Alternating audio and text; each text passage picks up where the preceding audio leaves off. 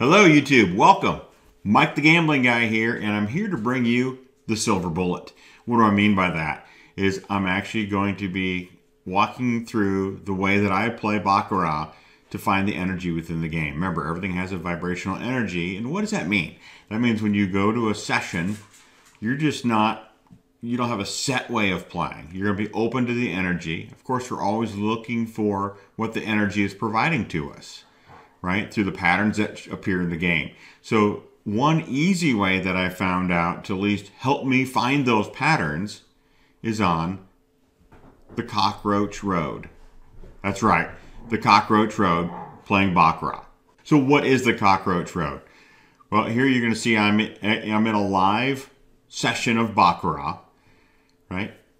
And the nice thing about playing Baccarat online is that they do all the charting for you. So instead of sitting at a brick and mortar casino where you're actually making all the hash marks and all the color changes on the boxes, here I'm more likely I can focus on my bets and see what I have to do. So if I'm looking at the Cockroach Road, let's look at the scorecard. So if I'm over here on the bead road, typically I'll play the bead road when the hand and the shoe was brand new. All right, and then from there, you know, this is the main road that people are usually making bets on, because something's going to appear after every bet. You're going to have something happening. So here you've got the main road, the big-eyed road, the long road, and I believe I have these two right, but that doesn't really matter on this screen because here what I'm playing is the Cockroach Road. And that's what I want to show you on how to do the Cockroach Road. Here you can see the Cockroach Road is normally, in this case, every shoe is different, but here you can see it's really trading blows, where not necessarily the same up here, but follow the trend. So here I would have went, you know, once it started going red and blue, I would have went blue, I would have went red, I would have went blue, I would have went red, but it went blue, and then when it went blue, I might have went red. To be honest, until it went blue. And I probably would have lost this bet because it went red. But then once it started going back here, I would have certainly have won these. And then I would have eventually got onto this red streak up here. So even though this just went blue here, I'd probably go red here. So what does this mean? Does this mean banker and player? Does it? No, not necessarily. So this means red or blue. You're getting a red or blue hash. So what we're looking for is if the pattern is anticipated. So if it's anticipated, you're going to be looking for a red hash mark, right?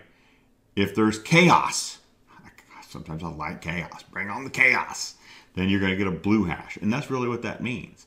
And then how do you determine that? And that's what we're going to talk about, is she's going to kind of sit here and play this shoe a little bit. And the way that we look at that is we actually come up here to the main road and we say, okay, if this is the next box that the blue column would go into, then I need to go to the left 3 boxes. 1, 2, 3.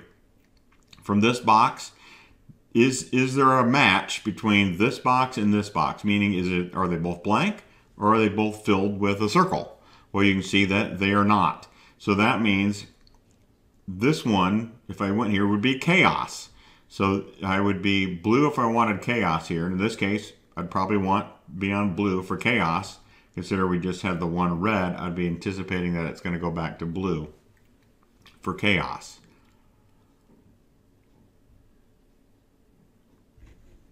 And here we can see the player did win that. Actually, I'm going to make my image here a little bit smaller so you can actually see the cards when they come out.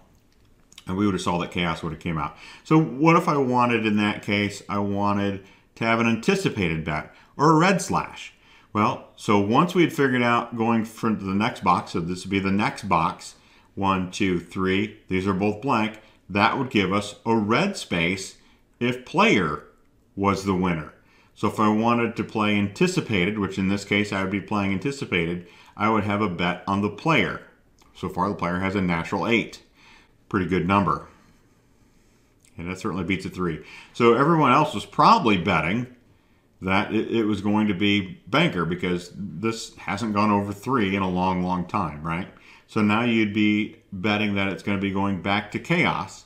So I'd go here and I'd go 1, 2, 3. Well, those match. That'd give me a red mark. So in this case, I'd be saying, okay, let's make a bet on banker, because banker is what I'm anticipating is that it's going to go back to chaos.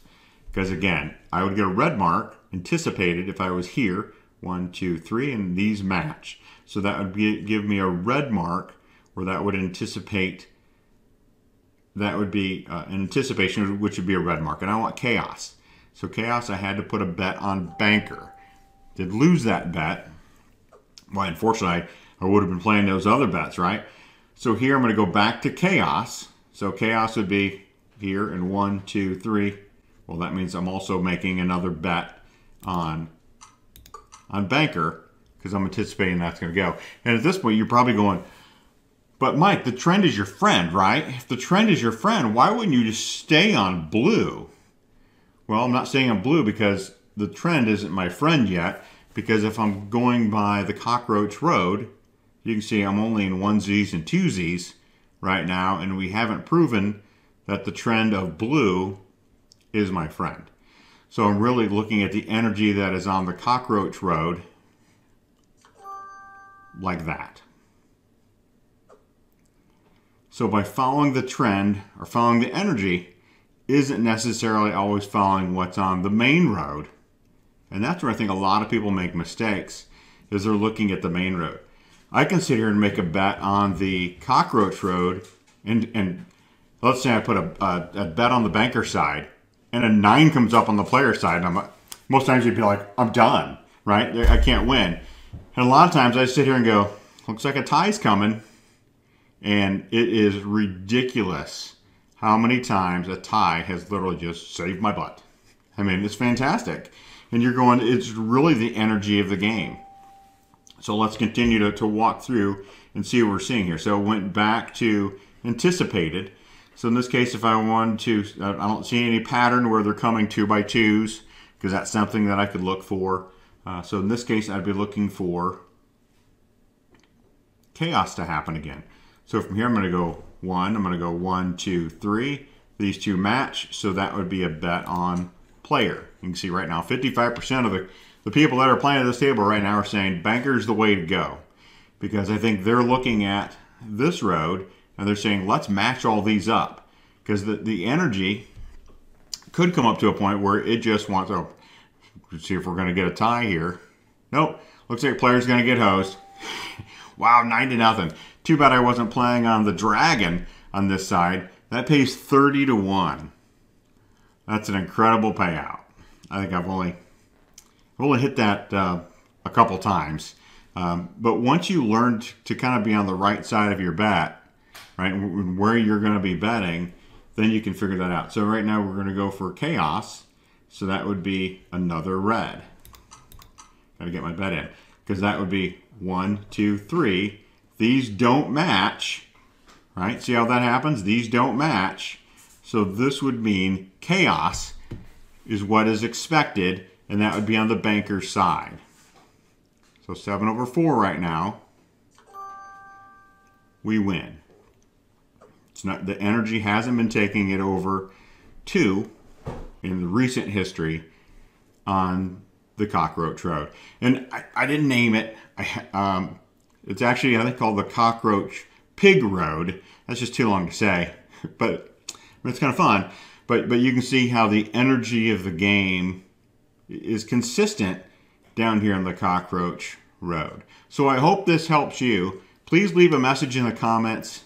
If this is something that you're looking at learning more, I can certainly spend more time bringing the game. And you can see we got a player who has a natural 9, and that should be 9 tie. And you can see 9 tie. It doesn't change what is on the cockroach road. There's no mark. All they do is put an indication here on the main road. That was here. Of course, on the bead road over here on the left, they do give an indication where the ties are. And at some point, I might do another video to show how sometimes you can read where the ties are coming from. Because again, through the energy of the game, it'll show you, and then you just go, that paid 8 to 1. You're going to do your little happy dance. But I'm certainly more than willing and happy to bring you more videos of using the cockroach road. If you like the content, Please give me a thumbs up, like and subscribe, share this with your friends. Really trying to grow this community just because I feel there's not a lot of great information. Look at that, there's another tie. I mean, how many times does the last bet of the shoe come out and there's a tie? That's awesome. In back to back. So until next time, Mike the Gambling Guy, I'm out.